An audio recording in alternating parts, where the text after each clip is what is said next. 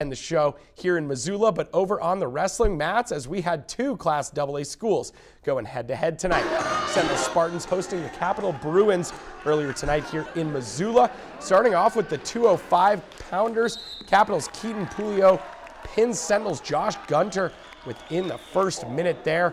Capital dominating the heavy classes early. Now the big guys, 285, Josh Lee, another pin. He pins his opponent in 27 seconds to give the Bruins another victory. They were rolling in this one early on, but Sentinel starts to get some points here.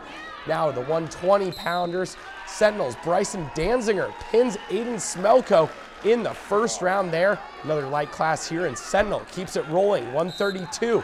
Spartan Jackson Bacon gets the pin over Hunter Gilliam.